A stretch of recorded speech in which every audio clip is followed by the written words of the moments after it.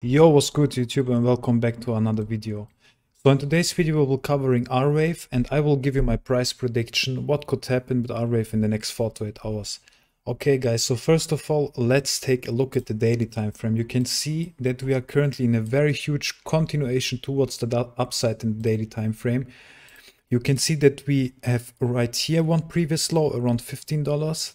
Then you can see this second low right here somewhere around $24, and right here this low somewhere around $36. So obviously we are in a very huge uptrend right now, and we are currently experiencing a lot of momentum for Arweave. And you can see that since we broke out from this previous resistance right here somewhere around 20 cents, so this area right here, we saw this huge squeeze to about 75 cents, and then we topped out at this previous resistance area right here somewhere around 71 to about 74 cents.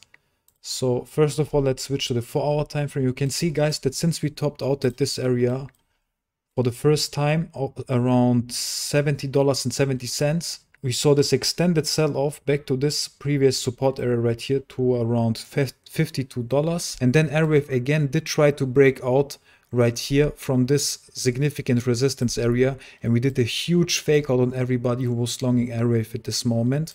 And then we saw this extended sell-off back to the downside to test this support area right here again between $37 to about $40, guys. So this is definitely the most important area right now, because if you take a look at the past price action, guys, you can see that since we topped out right here at around $36, we saw this huge squeeze, and we took out this previous resistance right here and tested it perfectly right here as a new support, guys, in the 4-hour time frame, guys. So it seems like Arweave is currently trying to retest this support area right here again successfully, as you can see.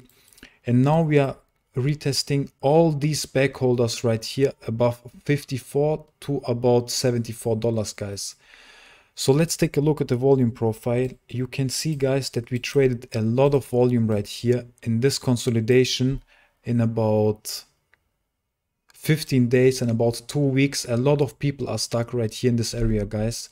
And that means for me that Arweave could maybe experiencing some troubles to break out from this resistance line right here, because like I already said, a lot of backholders are stuck in this area, and a lot of them will try to sell their positions for a break-even trade, guys, or a small loss trade.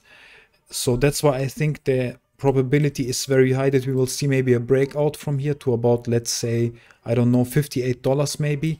A lot of people will start chasing this breakout, guys, and then we will get this rejection back again to retest this previous support area right here again. So my next immediate short-term targets and my game plan for the next, let's say, 8 hours is, guys, I will definitely take a look how we will react to this previous resistance area right here, because I think if we can close the next 2 or 3 4-hour candles above this area and we can flip this previous resistance into a new support, guys, then I would consider to make a long trade from here, as long as we can retest this area successfully, guys. So I would open my long trade maybe from here with a target of this previous high somewhere around $74, and a very tight risk reward, guys, with a risk reward from 1 to 5. So if this trade is going well, guys, that would be a very profitable trade for me. So I would, like I already said, wait for a retest, guys, of this area right here around $55. Then I would enter my position right here, set my stop loss around $50,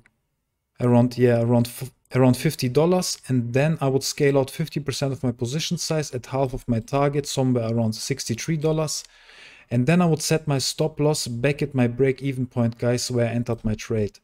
And of course I would scale out 100% of my position size at my take profit target at this previous high right here around $74 to $75, guys. So this is definitely a long trade I would consider to make in the immediate short term.